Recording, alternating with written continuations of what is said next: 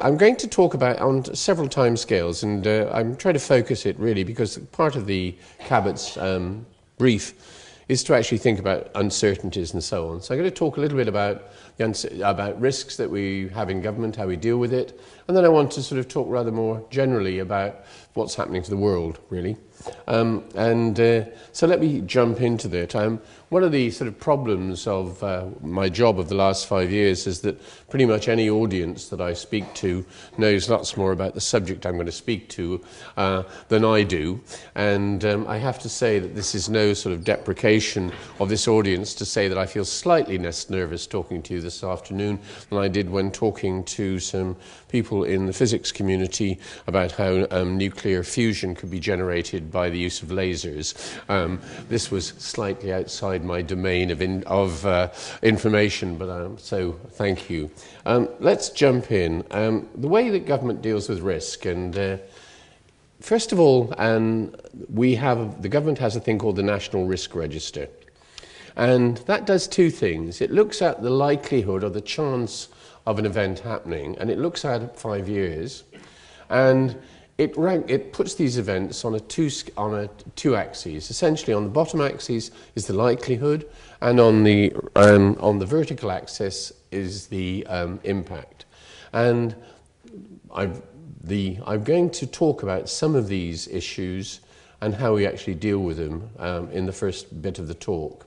To give you a clear idea of it, and it's illustrated in red on the right-hand graph, is that pandemic influenza is seen as not only the highest likelihood risk, but also the one with the largest impact to affect society as we know it. And I'll come on to that in a moment. There are some other risks, and other risks here are things to do with, for example, severe space weather, something that you will be less familiar with than pandemics, volcanic eruptions, and indeed coastal flooding. And so this is in a sense the way the government plans 5 years ahead and thinks about how it can actually mitigate, prepare for these actions, have some degree of resilience to it, and making certain that we actually have planning in place that we can deal with it. Now, how do we actually assess these risks? And risks are of different sorts. The ones I'm going to talk about this afternoon are very much the risks that come from natural hazards. So we have information from historical evidence, weather forecasts give you predictable events, so we have expert advice. In the world of security and counter-terrorism, we also have to be thinking pretty hard about the potential threats that terrorists can actually provide. And there, as opposed to using historical evidence, we use other factors. We think about plausibility, intelligence about capability, intent and vulnerability. And these are the sort of things that, in fact, in our national risk assessment, there is essentially divided into two things: the hazard and the risks that come from natural events, but also those that come from actually the threat that actually comes from essentially terrorist-associated groups. And of course, there's sort of wider ones where we actually think about the potential of state intervention too. And one of the ways that we try to assess the likelihood in these two ways. Clearly, the threat issues that come from counterterrorism are slightly less grounded in science, in fact massively less grounded in science, than those to deal with historical events and the likelihood of events. But in terms of impact, the sort of things that we have are what is the likely impact in terms of fatalities, casualties, social disruption, economic effects, and psychological ones. So that, in a sense, is the two sorts of pieces of evidence that go into developing the National Risk Register. Now, as I said, one of the first things, the most concerning threat, and this I inherited when I went into government, was the threat of some form of pandemic. And influenza is one that we have a history for. This gives you an idea of the different strains of the influenza virus that have actually given rise to quite significant epidemics and numbers of deaths. The Russian influenza outbreak in the later turn of the 19th century was probably the first one that has any form of recording of the effect. A Hong Kong influenza just around the turn of the century, and the largest that we've actually seen, which is the Spanish influenza, which occurred at the end of the Second World War. And of course we've had others since, the latest being the swine flu. I think just to give you, focusing on swine flu, and I'll go on to that in a little bit more in detail, you'll notice that each one of the previous epidemics has actually got some form of geographical reference. And the very first phone call that came to me when the swine flu came out was a request from the farming community to say, could we not get this designated as Mexican flu? Because the pig industry are extremely worried about this being called swine flu. So, such is the life of the chief scientific advisor. And indeed, the swine flu epidemic was really quite intriguing. And when I say we were enormously lucky, I truly mean this. It was first noted in Mexico in early April. And by the first couple of weeks of May, it was in about 40 to 50 countries around the world. And the early information that we were getting was quite a lot of mortality in groups, pregnant women, rather tragically, not so much the one with the very young and the very old, but there were quite a lot of deaths associated with this influenza, and we knew nothing about it. It was a genetic composition which had not been seen before. We had not expected it. The worry we had was that this was going to be somewhat similar to bird flu, which actually had not actually moved from human to human transition. So once we got this influenza epidemic coming with swine flu, we had to take real care in dealing with it. And here we come to one of these sort of actually, part of my job was quite sad, but there are occasionally light moments in which the then health secretary said, well, you can say this for swine flu. It managed to close Eton College, whereas 100 years of socialism has failed to do so. And actually there's a case, because actually we learned a lot from Eton College, because Eton got swine flu in a big way. The college was closed, a number of staff and lots of the pupils actually went down with swine flu. But we were able to actually go into the college and take blood samples and find out what proportion were actually showing symptoms and what proportion had the disease. And in fact, for every person who actually showed symptoms, 8 people had actually had the virus with no symptoms at all. And that clue, which didn't come until late July, gave us the clue that we actually did not have a real problem on our hands in terms of something that was terribly serious. We have a mortality rate of people who had the disease, therefore, of less than 1 part in 10,000. So we were incredibly lucky, though tragic deaths occurred, and we dealt with the disease. But to give you a flavour for it and why we think this is something that we continually need to worry about, is that of the people who get bird flu, transmitted not human to human, but from birds to humans, 60% of the people who get it die. So we were on a 1 in 10,000 death, whereas it's 60 in 100 were the things that we were really fearing. So that was one of the worries we have, and it's why it's still right at the top of our national risk register, with the highest likelihood and the highest impact. One of the things I'll take you through is that you can see the relative frequency of this disease. So part of the job we have to do is to say, what is the probability of this happening? But obviously the severity is highly variable. And we have to worry because actually there's a lot of disease out there. And this gives you a pattern from 1980, so the last 30-odd years or so, in terms of different human and animal diseases.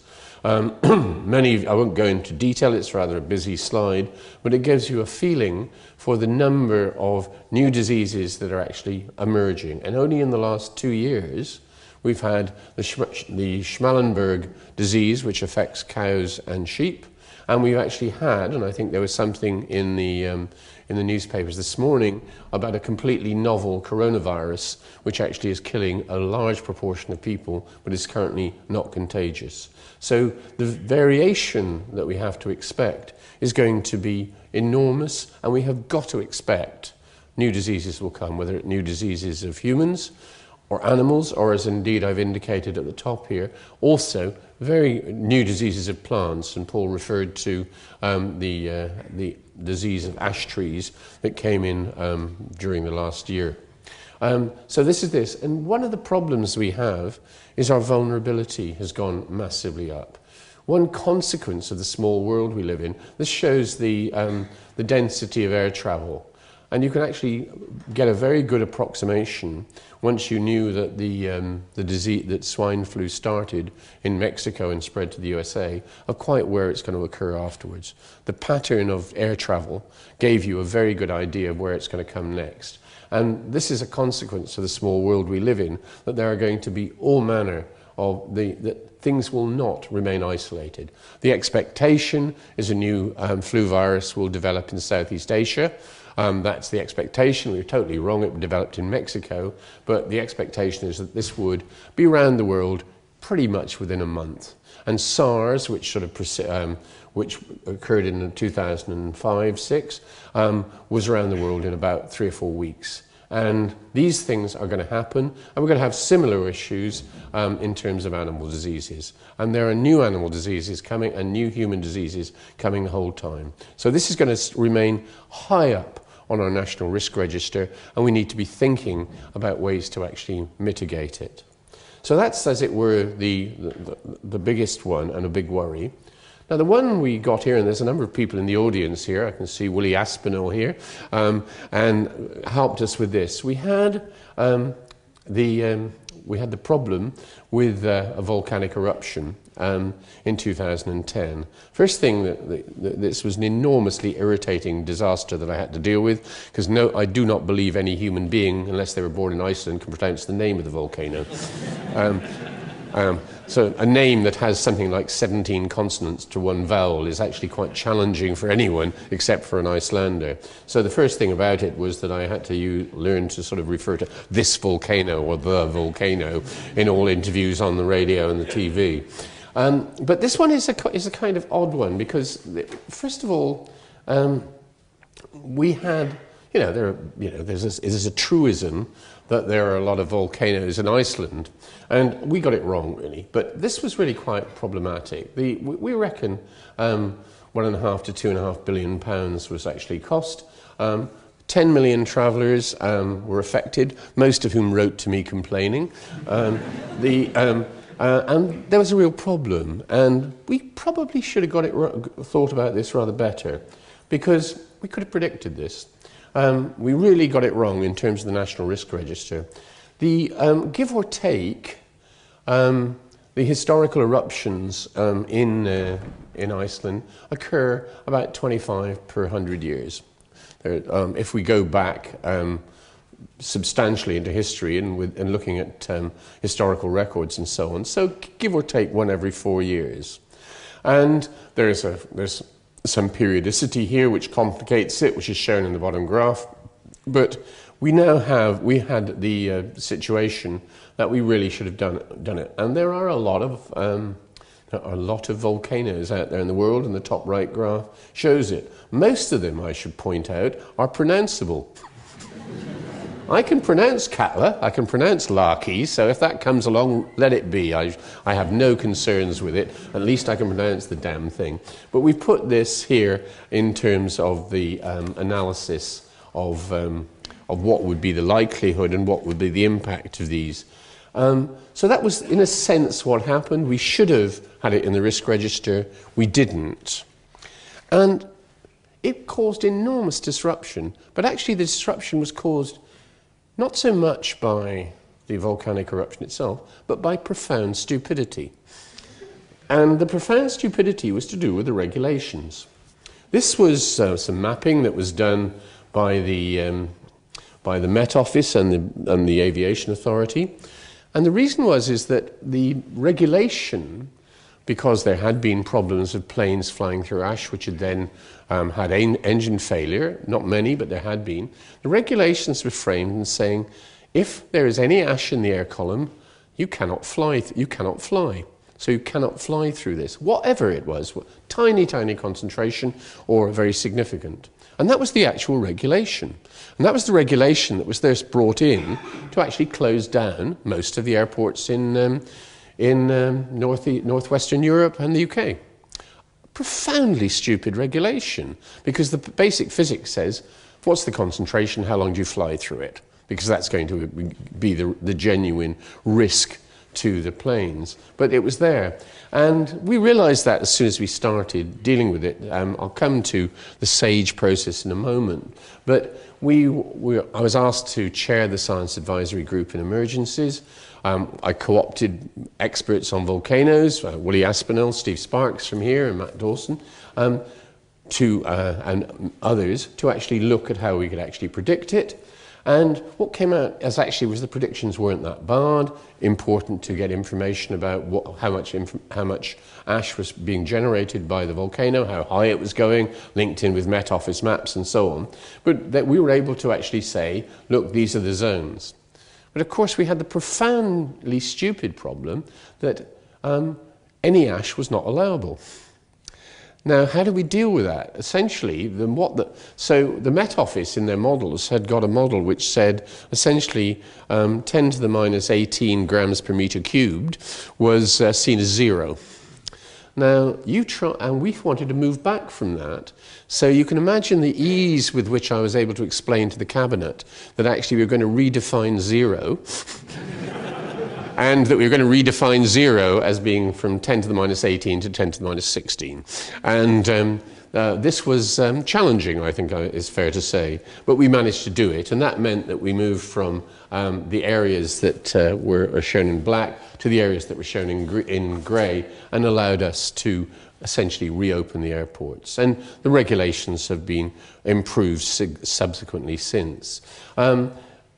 The problem, though, is that actually the explosive eruption that we had in 2010 occurred, of course, to do with a massively increased vulnerability. The expansion of air travel in the North Atlantic has been enormous. Therefore, and the skies in the Northeast Atlantic are, of course, extremely crowded. And this meant that the vulnerability went up. But that volcano is not the only one likely, and indeed the one that we have on the National Risk Register that really worries us is something that occurred about 300 years or so ago, 350, was the eruption of Laki.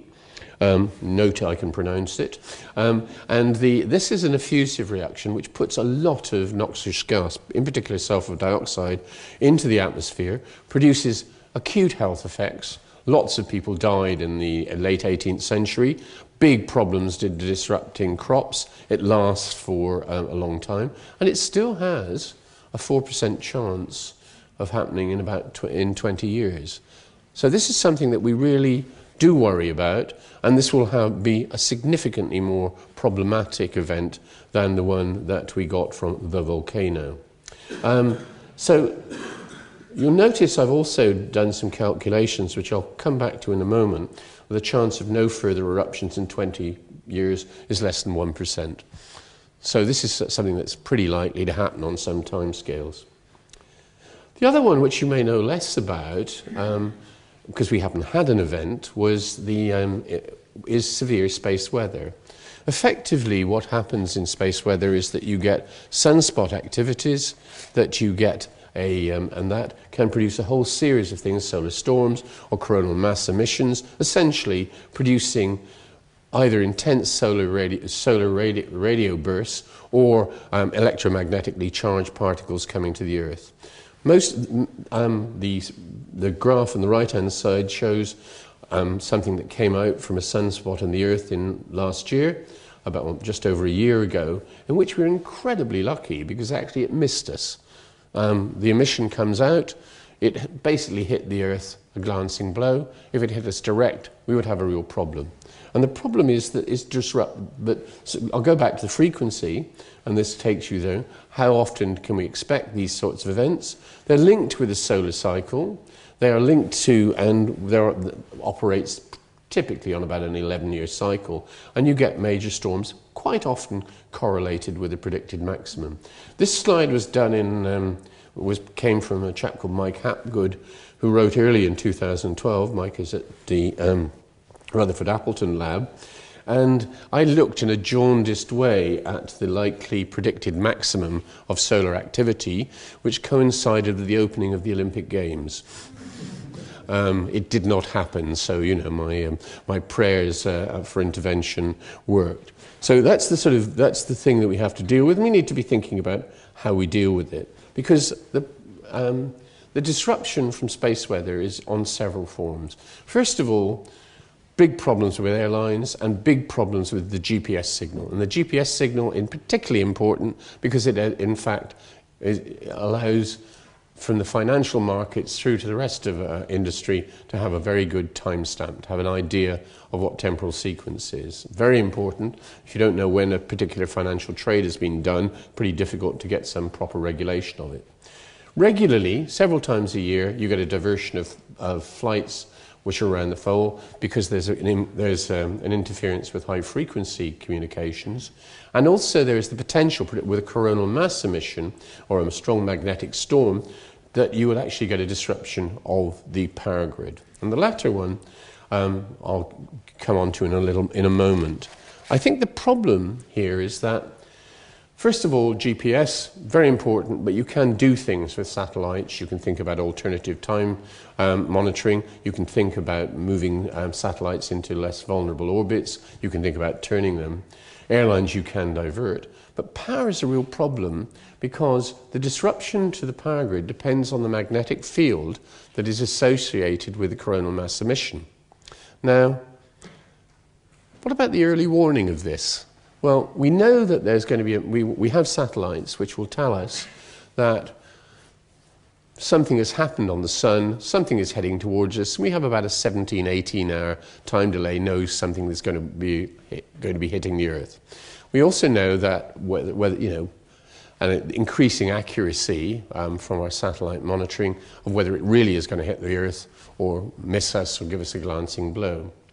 So we have about 17 hours to say it. The problem is that in terms of our national grid, it depends on the magnetic field of the emission. And if that magnetic field is orientated in one direction, asynchronized with the grid, then it'll wipe out the grid. The early warning we have from that is 40 minutes. So you can imagine an interesting conversation I will have with the Prime Minister in which I say, well, Prime Minister, we have a coronal mass emission heading towards the Earth. All the indications are that it will hit us, so we're needing to take some care with polar flights and reorientate the satellites. But the big worry is that this will actually have an effect on the national grid, i.e. wipe it out. And so we may have to sort of boost the grid or turn it out, and with consequent effects on society. And he says, okay, when will I know that? And I say, well, not much before 40 minutes before it happens, Prime Minister. I'm very glad to say that that is not a conversation I've had to have, and I'm very much looking forward to how Sir Mark Wolpert will deal with that issue. And indeed, one of the sort of delights of these, and I've been showing the frequency of the expected frequencies of these events, chance of volcanic eruption, a chance of an effusive volcanic eruption, a chance of an epidemic, a chance of a space weather event, and all of these have, probabilities that you can assess. They don't seem too frightening. But if you actually ask a question a different way and say, what is the chance, and I do focus it on Sir Mark Wolpert, what is the chance that Sir Mark Wolpert will have 5 years without at least one of these events happening? I'm glad to say that it comes out at a very satisfactorily small number.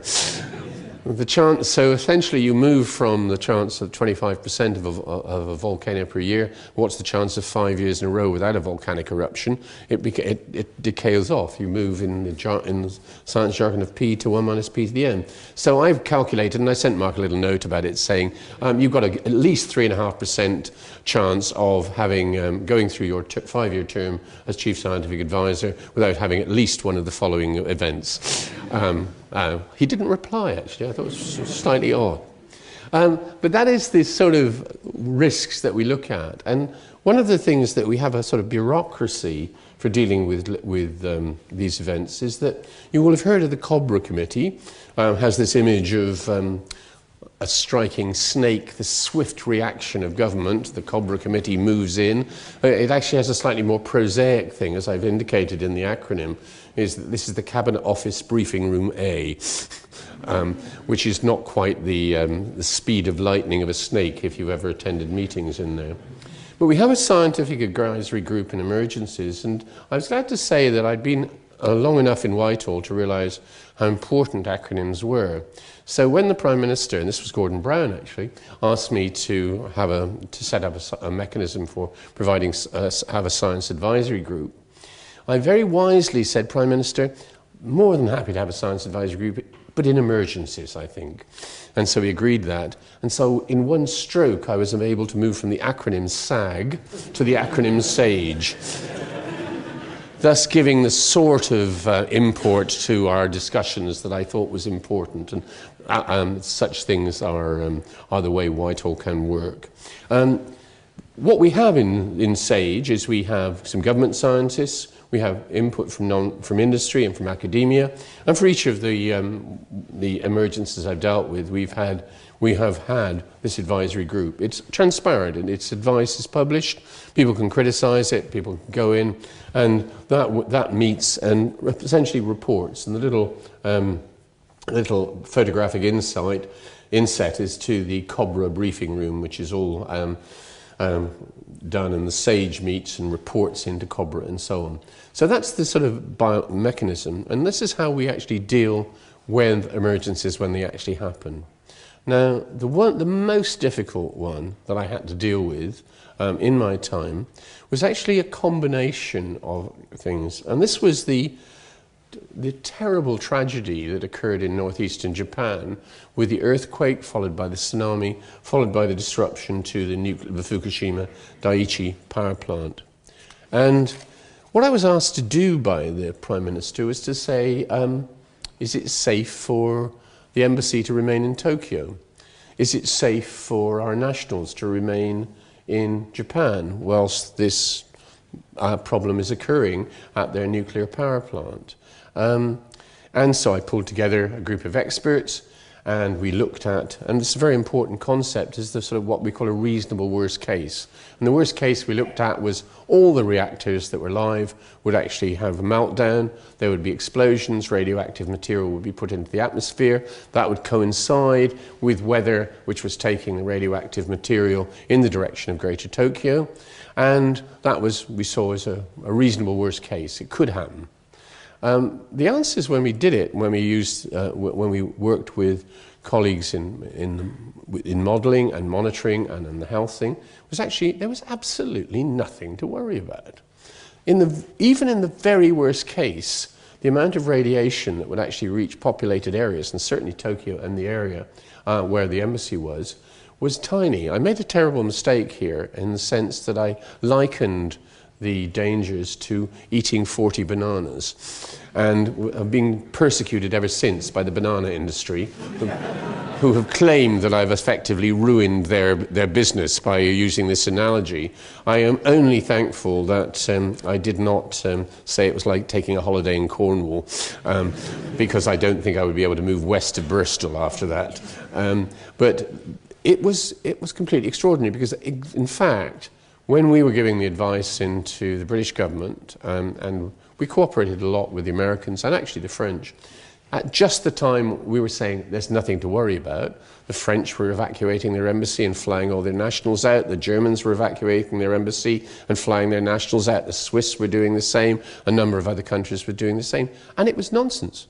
There really was virtually no danger from the radiation. And in a sense, the media took this up. And just look at the sort of nonsense that we actually came. Following this, which actually had no effect in terms of anything serious, and 30,000 people died from the tsunami and the earthquake, but Germany took a decision to close all its nuclear plants, and therefore is, and I'll get on to climate change in a moment, is therefore using a lot of coal to generate its power and throwing a lot of greenhouse gases up into the atmosphere. Japan itself took a view very early on, and I think in a sense you can understand that, to do some phasing out. The Swiss agreed to phase out nuclear power. Something that really does need some scientific input. So I looked at the literature, and of course the worst disaster that has ever happened in nuclear terms, there have been others, was the Chernobyl one. And a colleague, Jerry Thomas from Imperial College, looked at the basic epidemiology here. Following Chernobyl, there were 28 deaths from acute radiation sickness, and that was entirely due to the people who were doing helicopter pilot work, firefighters and so on, who were just there. Subsequent, there had been 15 deaths from thyroid cancer. Some of children may have picked up thyroid cancer, and there is an expectation of perhaps another 60 deaths if we look at it. No problem on fertility or malformations or infant mortality, no issue on adverse pregnancy outcomes, and there's no issue of heritable effects. Compare and contrast that with the sort of hysteria that there are hundreds of thousands of deaths, which you will read about from NGO literature and read about people who are against nuclear power. Nuclear power is a question of economics and social views, and political process is fine. But the evidence points to the fact, even in the very worst case, there has been relatively small numbers of deaths involved. And in the case of Fukushima, the World Health Organization subsequently did some analysis which completely vindicated what we'd been saying, that the amount of radiation was tiny and that there's not going to be any observable increases in cancer above the natural variation. Very clear, very unequivocal. But there are some groups that do not take into account scientific evidence. This is what Greenpeace said. Greenpeace said that the World Health Organization's report is a political statement to protect the nuclear industry. It's outrageous. This is, you were talking about some of the top epidemiologists and radiation health specialists in the world working on that and trying to think about what actually happened. And we have an issue there. We've got to have nuclear power which is properly safe, because it is major disruption. But in terms of the basic epidemiology and the effects of radiation in Fukushima, nothing compared with the disruption and the problems that were actually caused by the earthquake and the tsunami. So now I'm going to cheer you up no end. Let's go back to the National Risk Register. And the ones that I've circled in yellow are ones, and I'll read them because the slide is a little unclear. It's coastal flooding, inland flooding, drought, storms, gales, heat waves, and low temperatures, including heavy snow. Those are all on our National Risk Register, and every one of them is moving to the right, i.e. becoming more likely and more severe due to the effect of climate change. And I can spell Tewkesbury, but only with a little bit of an effort. I forgot the RY.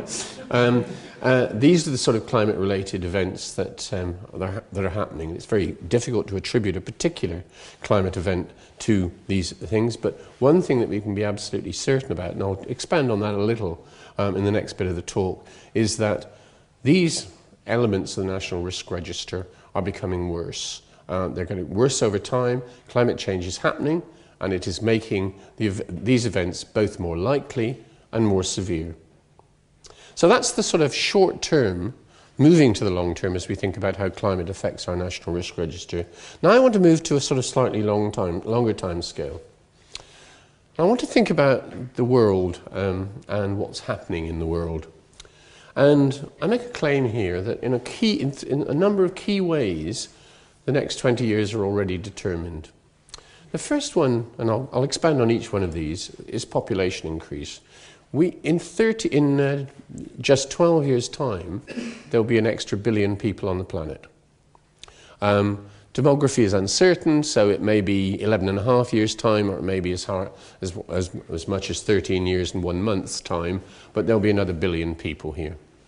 Urbanisation, 2010, first year the urban population exceeded the rural, and the expectation is that about 55% of the world, as we go out to in 13 years' time, 12 years' time, will be in urban environments. The other fourth one is a bullet point, but I think that what we are observing, and I think this is a good thing, is that prosperity, that there's a burgeoning middle-class community in the developing world, particularly Asia and South America, but also coming increasingly in Africa. And that middle classes will have desires for consuming more. And I'll come back to that in a moment. And climate change, there's important delays in the climate system, which mean that, the greenhouse gases in the atmosphere today will drive changes up to about 2030. The climate system is such it has time delays. The accumulated greenhouse gases will drive that climate change for about 20 years, and that determines the weather. So if you think about it another way, the weather we're experiencing now comes from the greenhouse gases that were in the upper atmosphere in about 1990. So if we extrapolate out, we're going to see changes in climate. So let me expand on a couple of those points. Population. First, the table gives you a flavour of it. 7 billion people in, give or take, November 2011. Probably early November or late October. Beware spurious accuracy. But another 8 billion as we move to another increase of about 1 billion by 2025. That's going to be split pretty much equally between Africa and Asia. And Africa will be where the most dramatic change is occurring. You're going to see about another 500 million inhabitants of Africa in 12 years. And that means the population increasing, and the brown shading shows an increase from about 1 billion at the moment to about 1.5 billion in 12 years' time. And in Asia, another 500 million will come, but on a population which is much larger. So it's going up from about 4 billion to 4.5 billion. And these are on spectacularly short timescales to think of the scale of what is actually happening. And there's other effects that are happening. So urbanisation is there. The top right points to the fact that in 2010, the urban population exceeded the rural, and indeed the world's rural population is expected to have reached a peak around about now and to be declining, whereas the urban population, the green dashed graph, is expected to increase. Thinking about the urbanisation, you get some feeling that the developing world will build a city of about 1 million people every 5 days. Putting it into parochial terms, let's think about Africa. 500 million people, so 500 million people in 12 years' time extra. The expectation, because of urbanisation, is that will be about 1,000 cities the size of Edinburgh in 12 years. This is, I think, completely extraordinary. And of course, the urban populations are more vulnerable to shocks, natural hazards, supply of food and utilities and so on. And one of the things that is actually happening as a consequence of the demography is actually people are living longer, which is a good thing. But major increases in people above 65 expected in the developing world, again a good thing, but real problems in terms of vulnerability to hazards as we think about our world community. And one of the problems is that the expectation as you move out to the urban world, move out to the world into 2025, the red dots, so the very large red blocks, are essentially urban conglomerations of more than 10 million. Small ones are about 1 million, 1 to 5 million, and so on. I think you can see that the concentration of urbanisation is very large. To a good first approximation is around the coast.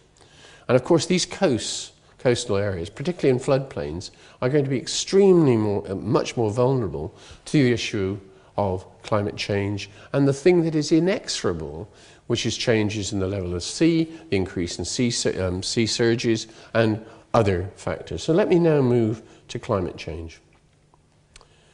There's a lot of talk in the media from climate skeptics. It's not happening.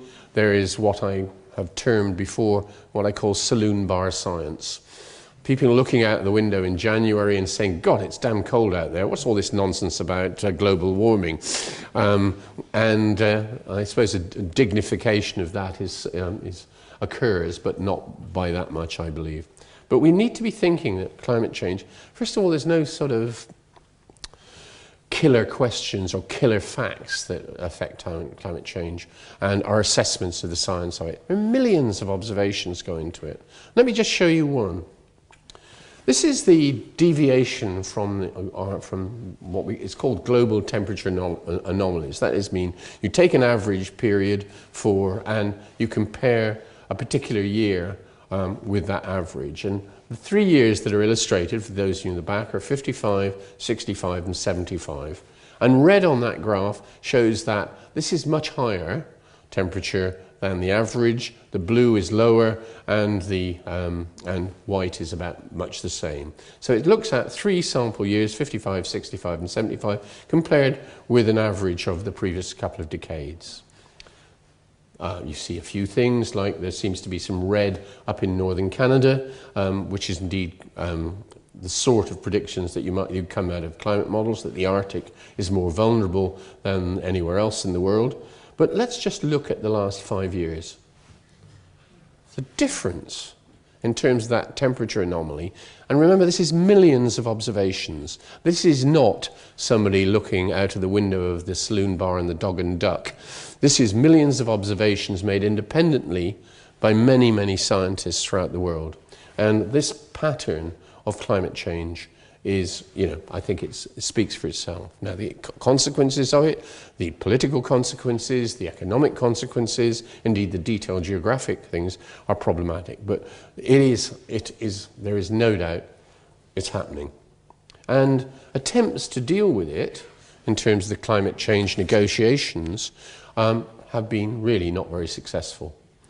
There was a lot of hope as we moved to the Copenhagen meeting of the parties, hope in Cancun afterwards, then subsequently in Durban in South Africa, and then finally in Doha. And essentially it's not at all clear to me that there will ever be agreement, an internationally binding agreement. There is an agreed target, but what are targets for if you don't actually take an action? The key is whether you're going to get reductions. And it's very important, the time delay issue. Now I'm going to flip through this, it's too complicated. But I'll talk very quickly is, if you think that the weather that we're experiencing now in 1990, the weather we're experiencing now was determined by the emissions in 1990 that had accumulated, the weather that we're getting in 20 years from now will be determined by the emission accumulated to date. And as the longer it takes to delay that, the more that our climate will be altered, and therefore our weather will be altered as we move out into the century. This graph is slightly complicated, but forgive me, but basically the green bits are the scenario uncertainty. Do we act? Do we change things? There's some fundamental uncertainties in the model, which is the blue thing, and there's an internal variability. The sort of jargon is that this is a sort of climate as a chaotic ensemble. But what it's saying is, as you move out, you don't really get an effect of the scenarios, i.e. do you cut back on greenhouse emissions or you continue to increase them. You don't get an effect for about 20 years, which is the point that I'm making. Now, one of the accusations that comes about the scientific community who work in climate and working in meteorology is they would say that, wouldn't they? That way they'll get more promotion, they'll get more papers in Nature and Science, they'll get promoted from lecturer to senior lecturer, and from senior lecturer to reader, and then reader to professor, and indeed some of them may get elected to the Royal Society or the Royal Academy of Engineering or whatever. That's kind of the snide, play the ball comments that you actually do get from time to time. So one question I posed is to say, well, what does industry think about it? Now, the top graph comes from Munich reinsurance company, Munich Re, And they've been looking at disasters. And I'm sorry, the key on this has not come out. But the red are essentially geological disasters. Things like volcanoes, earthquakes, tsunamis. The red shows natural disasters monitored by this reinsurance company. And there's no trend in the red. You know, God's plan for the universe is we get a rough frequency of disasters driven by geological events, which has got no trend over the last 30 years or so.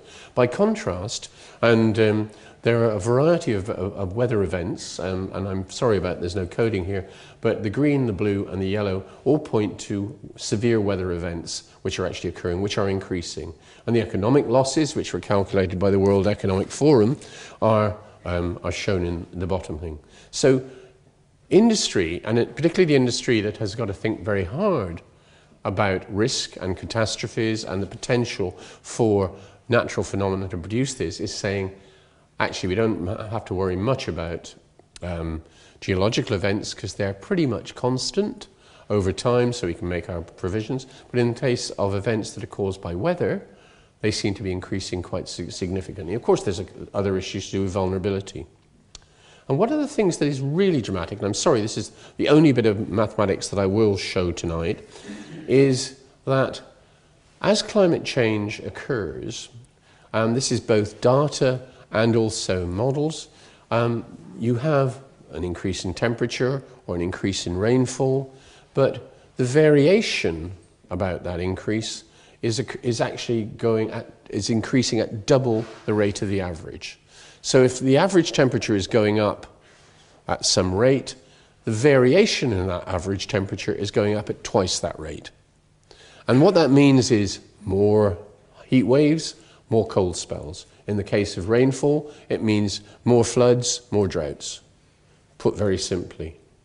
And that variation is happening, and it's actually part of a series of observations. This paper by Hansen has documented that for a whole massive variety of different observations. And just to give you a flavour for what one of them looks like, this is the summers in Texas. The plot here is on rainfall against average temperature, and the blue dots all show essentially the last 100 years of temperature and drought and rainfall measured in Texas. That's the 100 years, and 2011 is the one that you see pretty much outside the round. Very, very low rainfall, very, very high temperatures. Now, it's very difficult to attribute a particular weather event to climate change, because these things are naturally variable. It's very difficult to do that, though you can do some approximation. And the work that the USA has done, colleagues in the USA have done, looked at that and said that if there was that climate change meant that this event, which was once in a couple of 100 years event, is probably something like 60 times more likely because climate change has happened than if there was none. So what that effectively means, you're turning a 1 in 200 year event to a 1 in 4 year event. That's the sort of pattern you have. And we have a nice parochial example. You remember 2012, the Secretary of State for DEFRA declared there was a drought in April, and no causal mechanism implicated, but we then had 7 months of the heaviest rainfall we've seen in about 50 years. And I think it's indicative to actually think about it. This was done in October by, in fact, the Environment Agency, in which a senior colleague from the Environment Agency has actually sat here. That was the current month, in October, and looking back, look at the previous 7 months to that, exceptionally high rainfall. Looking back, the previous 12 months, not quite so big, and if you looked at the average for the previous 24 months, it's pretty much pretty much the average. So what we actually have, if you ignore the monthly variation, we would come up with something, it's pretty much average in 2011-12, but actually if you look at the pattern, it was completely exceptional, as most of us who suffered living in England during May through September, October will well recall. So intriguing, and these things we have to ponder. Now, I talked about the failure of the negotiations and the failure to actually address this. And I am really depressed about this because, as I pointed out, with the time delays, and this is a complicated graph, but basically the graph says emissions are continuing to go up, the chances of meeting a 2-degree goal are becoming more and more unlikely, and we have an issue that unless there is some decision not just to cut greenhouse gas emissions or reduce them, but actually to seriously cut them back, chances of meeting any form of target around about 2 degrees is extremely unlikely. And I have an even more pessimistic view in the sense that I find it very hard to believe that our economic system will adjust to this. Let me show you a graph there's 3 things. Let me focus first of all on the bottom left slide. The bottom left side, and you may wonder why I've singled out Minneapolis, Dallas, and somewhere in North Dakota. Well, the North Dakota, this is light. This is a satellite image taken at night of light emissions from the American continent. And by light emissions, cities, of course, produce a lot of light at night. The Bakken Formation is a major, but not the only, area for shale gas production. And shale gas has brought an enormous drop in the cost of energy in the USA. It's a quarter of the cost of energy in the USA is a quarter of what it is in Europe. Massively effect on the economy of America to their benefit. But actually, shale gas is so cheap now that actually the gas is a waste product. And this is shale gas being burnt off because what they are actually after is oil, which is more valuable. So to give you a flavour of what is actually happening there, that is one shale gas bed where they're burning waste shale gas and producing enough light to be comparable with medium-sized US cities. That is happened. It's happened in the last year. This was a slide. This was taken, I think, in February by NASA. Big worry. So that's one real issue that economics will drive it. Shale gas actually has reduced American emissions because they've moved from coal to shale gas temporarily, but it's now a waste product. The second one is slightly ironic, is that part of the Arctic is vulnerable to melting, and the Arctic to heating, and there's been a lot of reduction in ice around the Arctic, particularly the sea ice around Canada, and that is opening up, and it's ironic, potentially huge Arctic resources of oil and gas. And I think it unimaginable that that won't start to be exploited.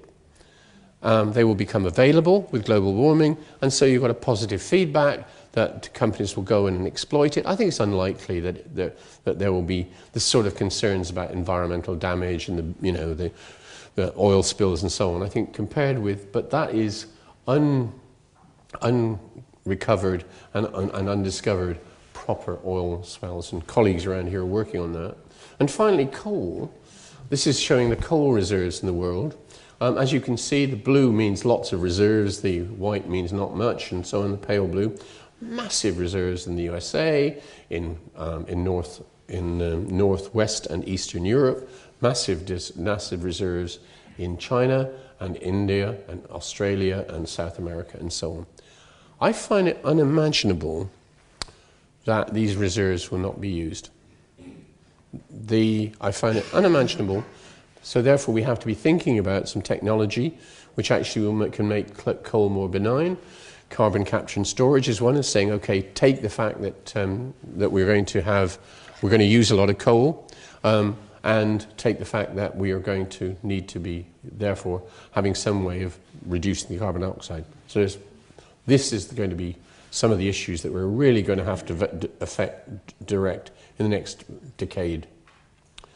One intervention is geoengineering, and I know we have experts in Bristol on geoengineering. This is just some work from the Met Office in which they looked at the potential of actually using ships to provide mist in the North Atlantic. And they said, suppose we intervened and essentially misted up the North Atlantic so that incident sunlight and energy would not actually get to the Earth. What would that happen? And they've done some experiments, slightly busy graph, and I won't, but simply explain that you have that if you do that, you will actually temporarily reduce greenhouse gas and reduce the climate change effects, but actually, if you stop it, you'll recover almost the identical trajectory. Now, other interventions will be slightly different, but I think it points to the fact that we really can't be complacent about this, because geoengineering is not going to solve all your problems.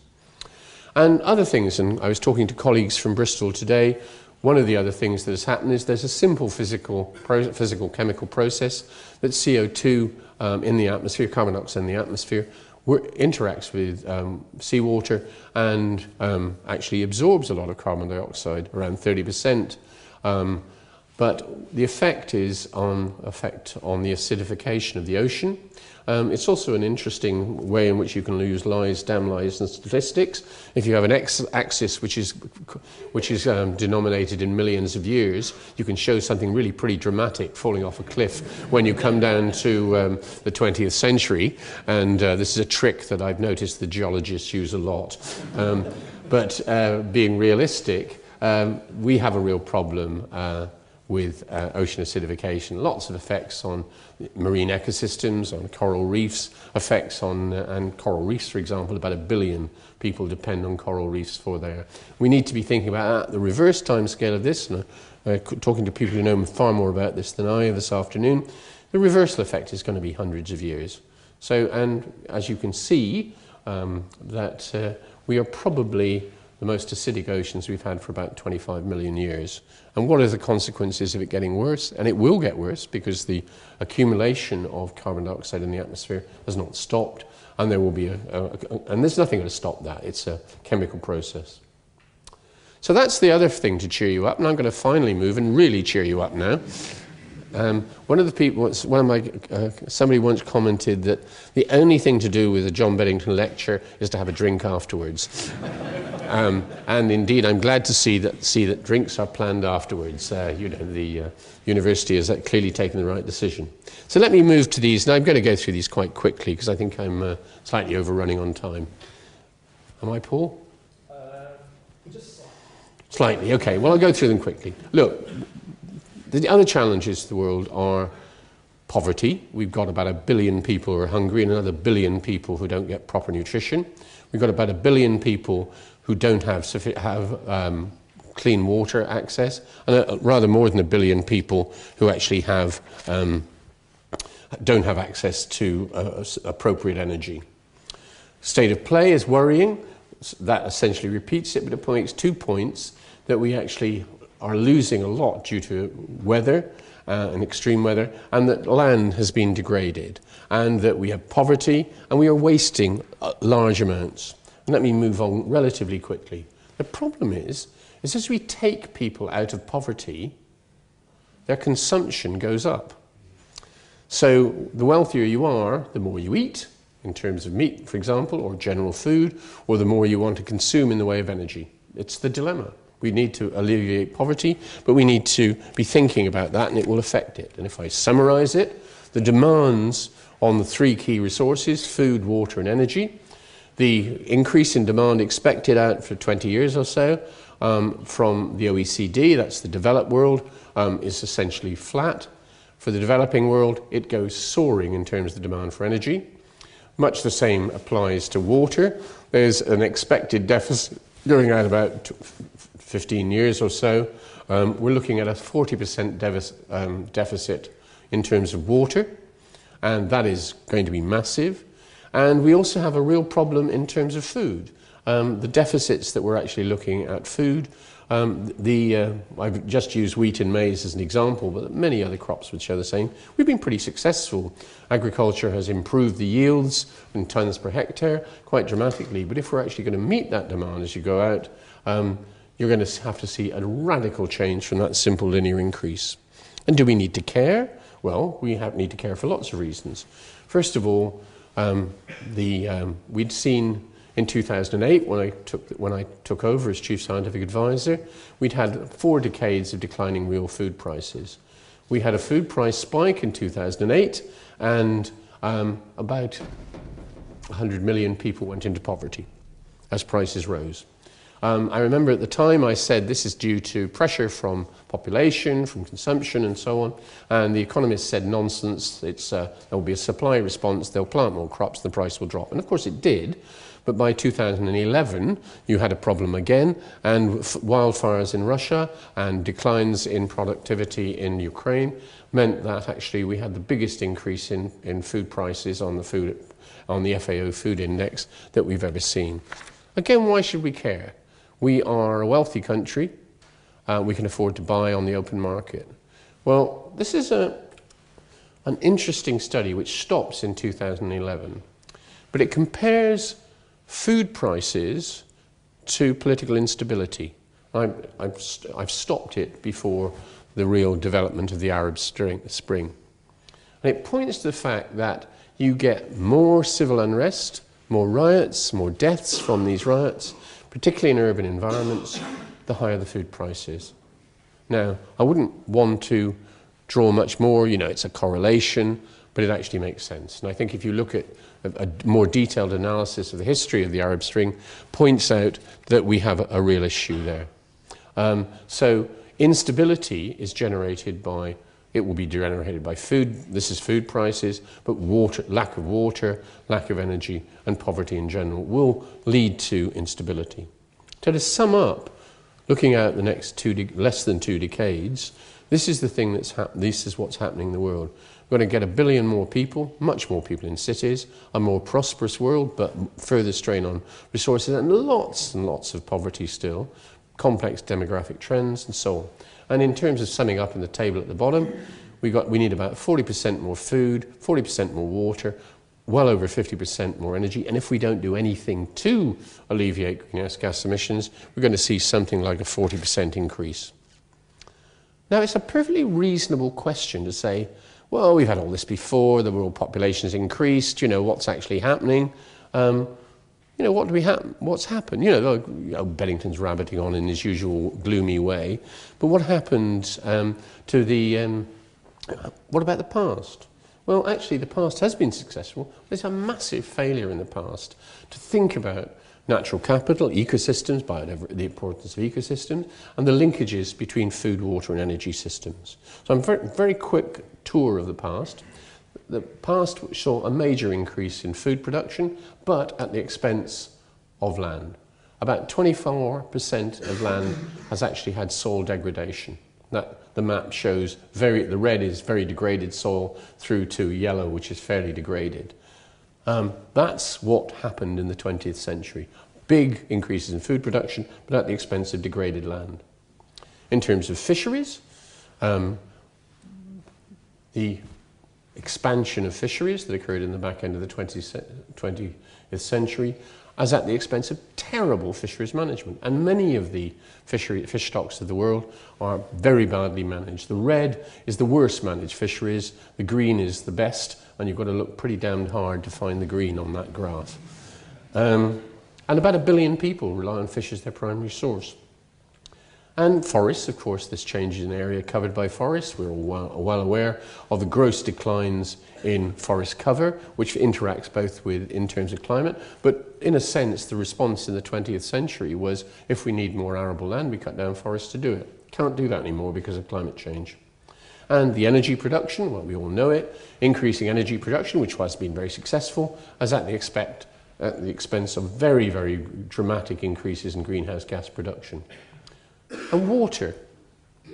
I said water worries me. Let me take the top left-hand slide first. This is India, and the northwest India, the aquifers, the underwater supplies. Give you a flavour of it, and many in this audience know much more about this than I. Typically, water being used for irrigation in some of these areas from these aquifers is about 300 years old. So the water that has actually been used for irrigation is of the order of 300 years old. Manifestly unsustainable. And as you can see, the overexploited aquifers are shown as red, the green ones are already saline, and the blue ones are critical. The bottom left-hand thing shows some agriculture in Saudi Arabia based on aquifers, and I think the sustainability of that is pretty clear.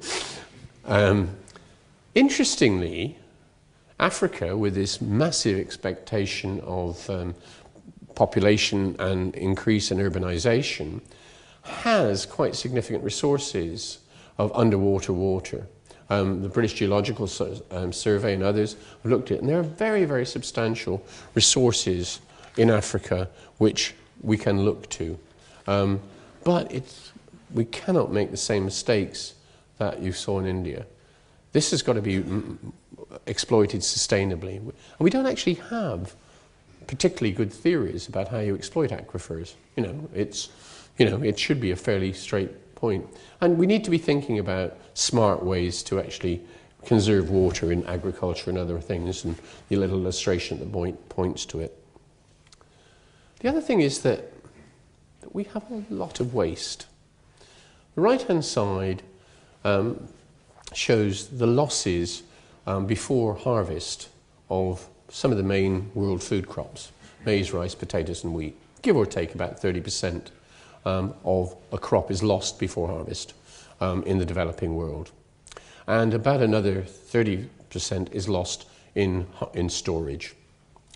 That's the developing world. So if you're going to affect waste, you have a real chance to improve things.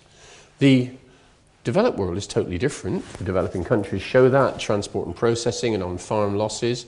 In the developed world, most of the losses are occurring after purchase, at home or in the actual process.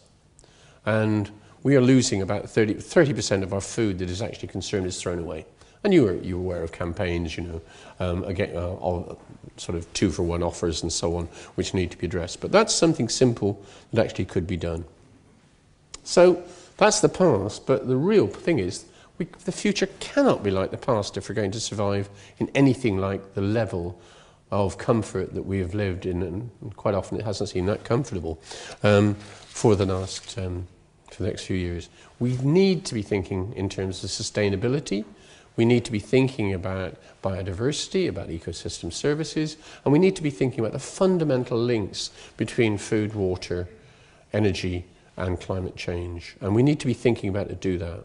And the other thing that is happening is that because of the necessity that we are going to see more dramatic events, we need to be thinking about how we deal with that. And by and large, our ability as a human community to deal with threats correlates pretty much with development. And Cyclone Nargis in Burma killed about 140,000 people.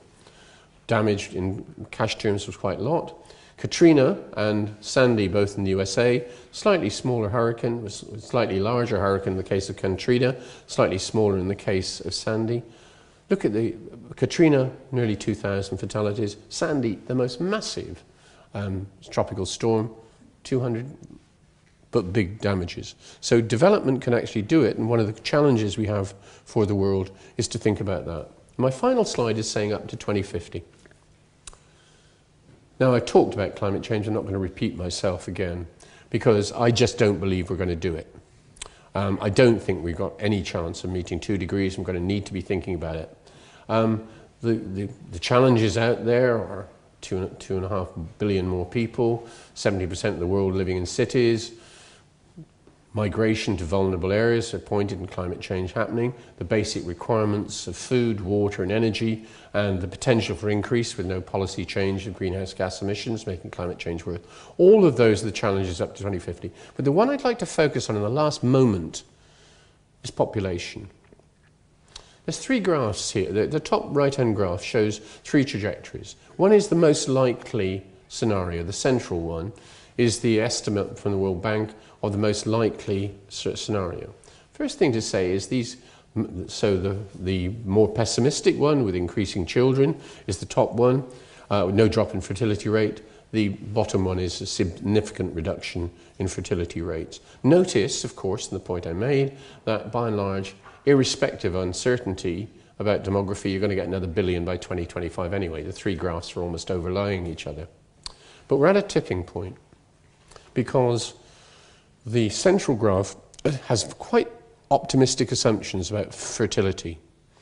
It assumes that essentially there will be a decline in fertility measured by children per female, And that's hopeful. And if it does, if it happens, if those assumptions prove correct, then we are going to be looking at a world population stabilizing about 10 billion. And that's livable with. On the other hand, if you don't see these reductions in female fertility, you're looking at something like the upper graph.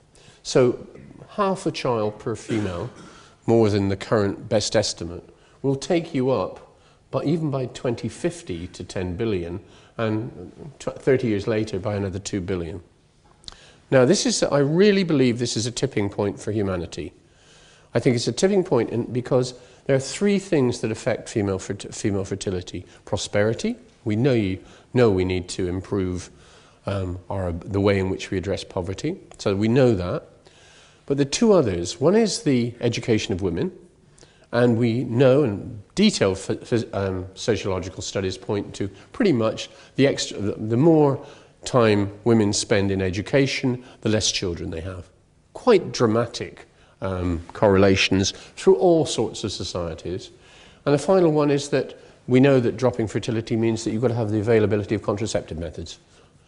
And those are the three key things that if they aren't there, so if we fail to get to grips with female education or the availability of contraception or indeed prosperity, we are going to be not looking at a stabilization of the world population. And I believe that moving up the 1 or 2 billion moves us into something that is, I cannot imagine, a sustainable society in 2050.